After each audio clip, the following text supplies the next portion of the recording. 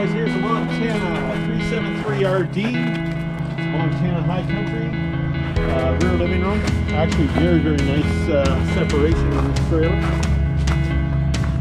I'll do the inside, Daryl. See if you can get that back, the back sliding ramp open. Thanks. Here we go, walking straight into the kitchen. Got a 3-door refrigerator, table and chairs. Great size kitchen, lots of cabinets.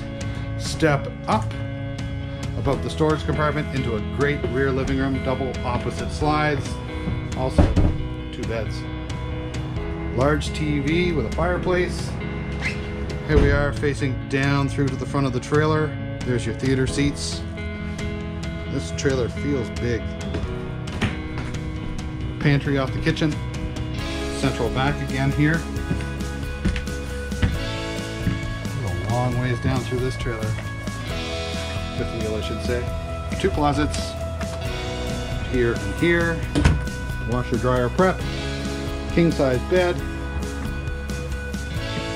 Down here we have one of these unique swinging doors again. There's a big bathroom, 2 sinks, 1-piece shower. Let's go inside and show you the storage on this. 5th wheel, Montana High Country. This has got to be appealing to you. What a tray for cargo. That's an 8-foot cargo tray, and it is sturdy, very sturdy. Get inside, have a good look at this.